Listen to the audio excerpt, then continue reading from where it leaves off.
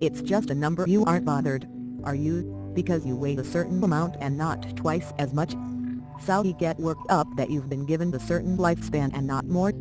Just as you are satisfied with your normal weight, so you should be with the time you've been given. They say age is just a number, but to some people it's a very important one. Otherwise, women wouldn't lie about being younger, and ambitious young men wouldn't lie about being older.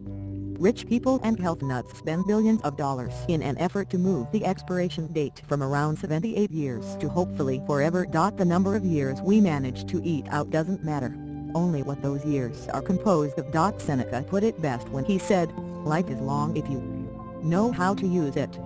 Sadly, most people don't. They waste a life they've been given. Only when it is too late do they try to compensate for that waste by only hoping to put more time on the clock. Use today. Use every day. Make yourself satisfied with what you have been given.